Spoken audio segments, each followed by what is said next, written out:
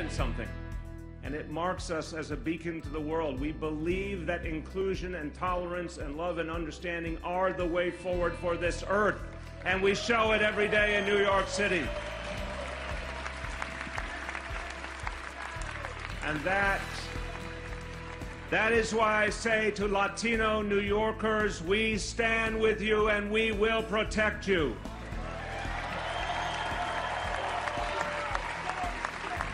That is why I say to LGBT New Yorkers, we stand with you and we will protect you.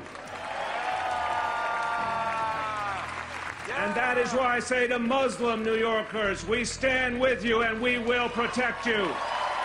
Political leaders, activists, and members of the LGBT community have been gathered outside of the iconic Stonewall Inn since news of the Orlando tragedy emerged, paying tribute to the lives lost in the attacks this weekend and setting a somber tone for the start of Gay Pride Month here in New York.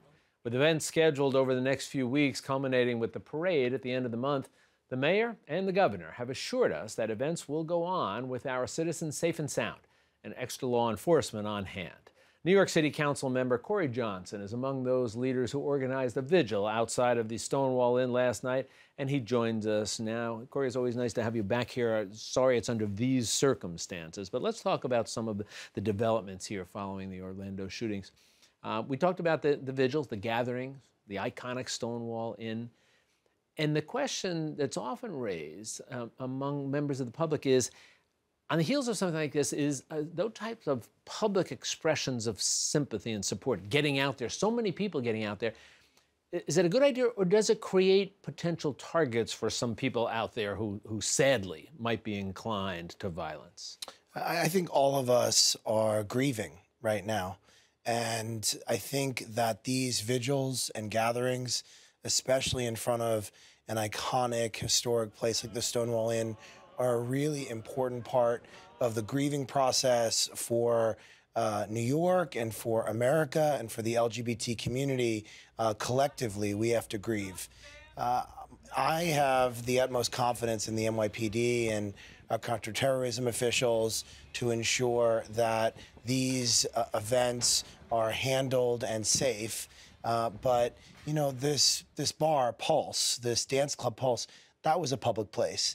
And the history of the LGBT rights movement in our community have been that bars and clubs have been our safe havens. Yeah. They have been the places that we go to express ourselves. Let me ask you about that. They have been sanctuaries over the years, especially before people were comfortable coming out in the public. They would know there's a place where I can go here and I can be comfortable. Do you see this as an attack on those sanctuaries, or should the folks who frequent them, who feel comfortable there, should they continue to feel comfortable?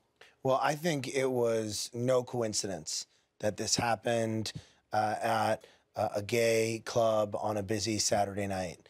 And, you know, part of the psychology of terrorism, part of the psychology of these attacks on our freedom and expression is to try to get people to stop being themselves. And in America and in Western society, we have said we are not going to give in to that. The gay community a year ago was celebrating a Supreme Court decision on marriage equality, gathered outside of the Stonewall Inn to celebrate joyously. Now we gather to grieve and to mourn and to remember members of our community, and we are not going back in the closet. We are not going to stop being who we are. But there's, I think, a very important thing to say, which is just because marriage equality exists and just because we can serve in the military, the fight is not over for LGBT people. There is still violence, there is still homelessness, there is still parental rejection. It is still unsafe to be gay around the world in many places, and so there is still a lot more to do. I think what's frightening here is that we've experienced debate and discussion and discourse, sometimes very animated, sometimes even angry about this issue. But when all of a sudden we see that violence, any kind of violence, but especially violence to this extent, how surprised were you about the fact, when you learned the fact of where this attack took place and who these victims were? You know, Jack, I don't want to get emotional, but I feel sick to my stomach, and I felt sick to my stomach for 24 hours. The largest shooting in American history, but when you actually start to hear about the stories of these individuals with families and husbands and wives and children, some people just starting their lives in college, these were real live people. And many of these folks were people of color, LGBT people of color, who were out dancing and enjoying a Saturday night in a place that they felt safe. This is tragic, it's senseless, and the scary thing for me is that the definition of insanity is doing the same thing over and over again and expecting a different result.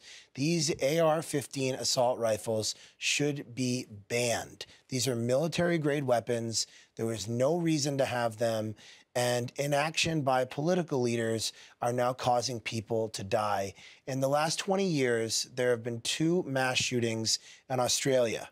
And last week, there have been 8 in the United States of America. Australia doesn't allow assault weapons. We do. This is an epidemic, and it's a pathology. Why do you think? And obviously, when you get into the gun rights debate, there are many nuances within that. It's not as black and white as some people would have it to be. But why do you think when we have a tragedy such as this, you look back at 9/11 and it united us as a nation. You look at this tragedy, and we've already seen fault lines in the reaction to it. People saying it's all about gun control or gun safety. Other people saying, no, it's all about jihadists and the Muslim religion. What is it about this, do you think, that keeps us from rallying together and figuring out so whatever it might be, some solution? Well, the sad and sick thing about this tragedy incident we saw on Saturday night is that it's a combination of many things.